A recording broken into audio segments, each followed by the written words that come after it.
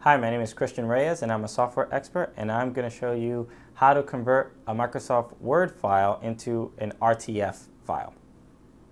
So this is pretty simple to do. RTF stands for Rich Text Format. It's a different format to view documents. Sometimes people don't have Microsoft Word, so when you send them a Microsoft Word file, they won't be able to open it.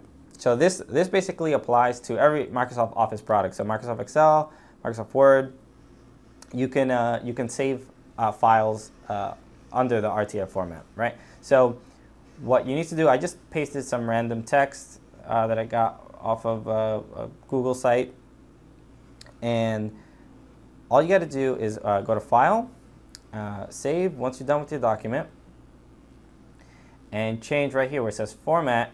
You want to select Rich Text Format, RTF. It's right there.